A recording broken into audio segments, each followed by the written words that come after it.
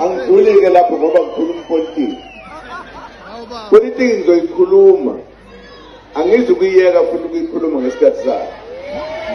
Kodwa ngibuza ukuthi nike nezwa na. Ukuthi ukhona i-political party okuthiwa umkhonto wesizwe. Nike nezwa nani bogogo. Nani bomkhulu. Niyeke lapho. Isemnandile. Ithi-ke kuphethe leyo muntu. Yithi laba. Good evening, fam. That was former President Jacob Zuma canvassing for MK for the upcoming elections. Not sure where this was taken, but probably somewhere in KZN. By the look of things, ANC might be in trouble due to the existence of MK. 2 days ago, members of MK were in KZN, met in KZN in their numbers, and now they are meeting in different parts of Gauteng. In every MK event, you can see that there is a handful number of people, and probably most of those people are coming from the ANC. This might affect the ANC when going to the elections next year. On the other side, they are not even making any decision regarding Zuma. ANC has been quiet ever since Zuma made his public announcement that he won't be supporting ANC in the upcoming elections. In the next slide, check today's MK's events in KZN and some parts of Gauteng. Please remember to also let us know of your take regarding this, especially with regard to the ANC. And that's all we have for now. Thank you so much for tuning in. I'll see you again next time. Bye.